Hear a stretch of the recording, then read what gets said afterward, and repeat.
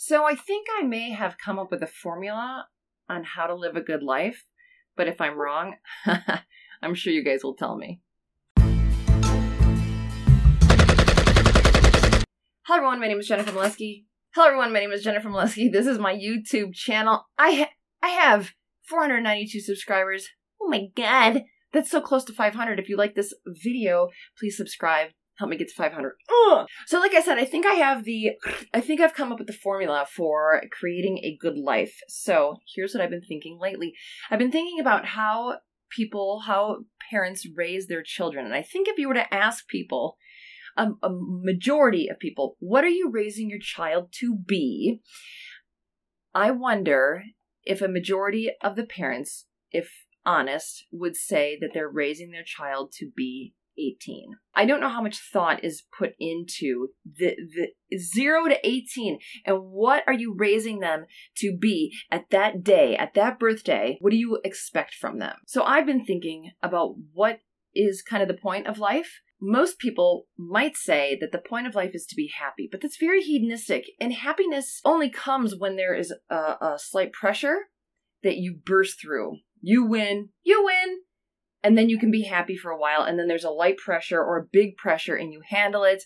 And then you win. So what would be, I was wondering, outside of the scope of happiness that truly everyone needs, what everyone would be pleased to have? And I've come up with one word. Are you ready? It's fulfillment. Now, just hold on here. I have a formula that can be placed onto any aspect of one's life. If you disagree, let me know in the comments and tell me what I'm missing or what I need to add to it. So here's the formula. First, one must have an abundance of something, of anything. Once you have an abundance, and I'll show you how this applies. Once you have an abundance of something, then you have something to share. We're tribal humans, and most people like to contribute in some way. So then you have something to share. And then you have to find very important, a worthy community to share it with. And then you become fulfilled in that arena.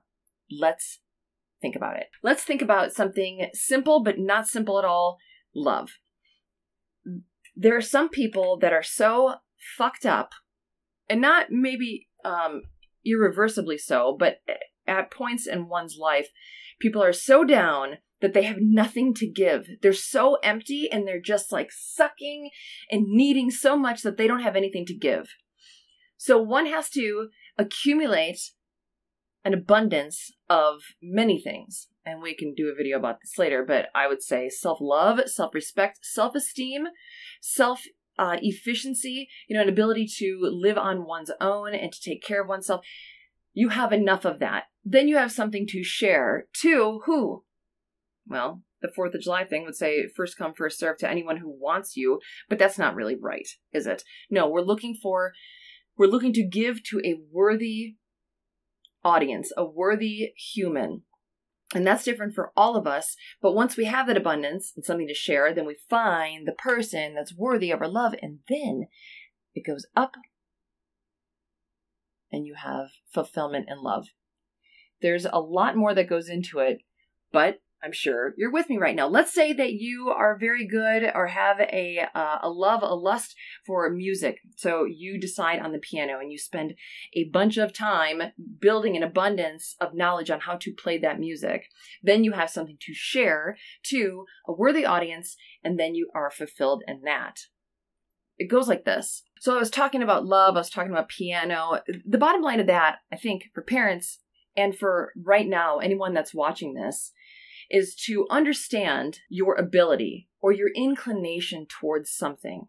Now, if you're 40 years old, it's different than if you have an 8-year-old that you can teach this to, but I think anyone can learn it. Understand your ability and then work hard to cultivate it. And that's why I said the piano. You can have an inclination for it, but if you're not working hard to hone it, then you won't attain much. Once you have this abundance, then you have something to take responsibility for. You have a responsibility for your practice, for growing more, to participate in the piano experience.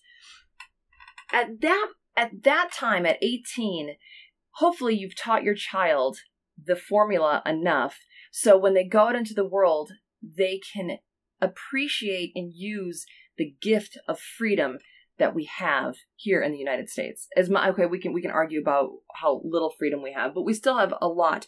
So with that, when you can teach your child the formula, then when they're 18 and they start to become, or hopefully at that time, they are responsible for their own education, they can use this. Find out what you're interested in. Cultivate it. Take responsibility for it. And this can be done. This can be considered for anything. I said love, piano, let's say it's philosophy, battle rapping, a lust to cultivate an understanding of the human mind. And then you hone it. You can become a surgeon. You have an abundance. But we have to think about the worthy community. The thing with this model is it can always be applied and growing. So I have a friend who's a battle rapper, and I laid this on him. Now, when he started, he was just moved to Colorado, and he didn't have any money for rent, and he saw an ad or something that they were doing battle raps. So he decided that because he was good at philosophy, he was good at poetry, he wrote up some battle raps, and he won. But it was like some Joe Schmo club in like Colorado Springs or Denver. The prize was still $600, but he started to get self-esteem from it. So the next time, he put in more effort. He knew a little bit more about the trade because he was taking responsibility for learning it. He honed more, but the only thing that changes is the worthy community, the worthy audience. What was worthy to him in the beginning, it was just like getting your foot in the door. Later on, the worthy audience, the worthy community becomes more esteemed or paying more money or whatever the evidence is of that word worthy means. So I said this to him and he's like, no, I think that's wrong because I don't actually get that much fulfillment out of it now. I said, well, then why are you doing it? He said, money. I said, well, okay, that's still a form of fulfillment, but he's just applying it now to the strictly money. Whereas before it was kind of like, whoa, this is an art that I have. This is a gift that I have. So now he's applied it. The formula still stands with fulfillment for money. But even so, I said, why are you doing it? Money. Okay, fine.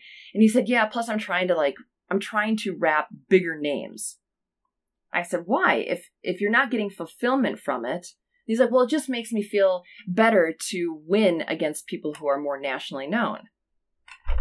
Dude, that's my model. You're just applying it and you're growing. So now he needs a worthy community to showcase his gifts to. They're just higher. They're paying more money. They're a little bit more in tune and in touch and appreciative of what a good battle rap is. Okay.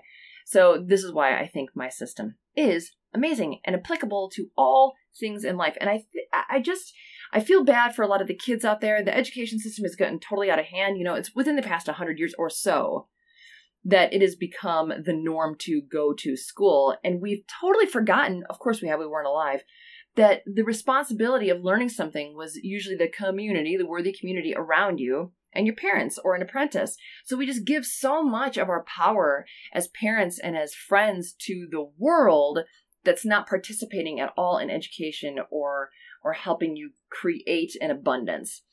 The problem when you don't have this model, when you're not taught it, this is what I think happens. When you don't know how to cultivate or find any source of abundance, that doesn't produce high self-esteem. I would say on the opposite, it produces low self-esteem. From low self-esteem, you typically make bad decisions. Not always, but often. If you're in the pits, you'll typically make pitful decisions.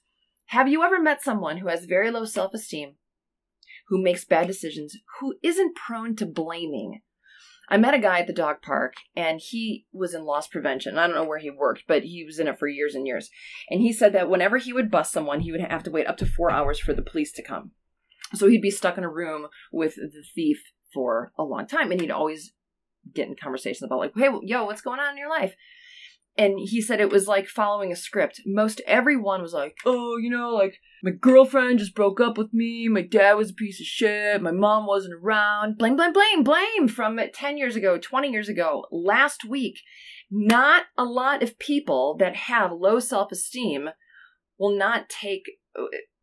Most of people who have low self-esteem that make bad decisions because of it gear towards blame. It's not good. You're not teaching them how to be free, how to use the abundance that they can cultivate. What do you think of my model?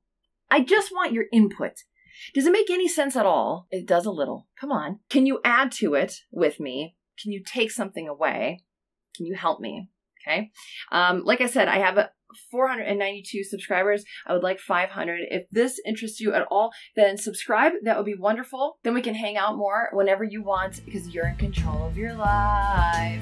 Have a good day.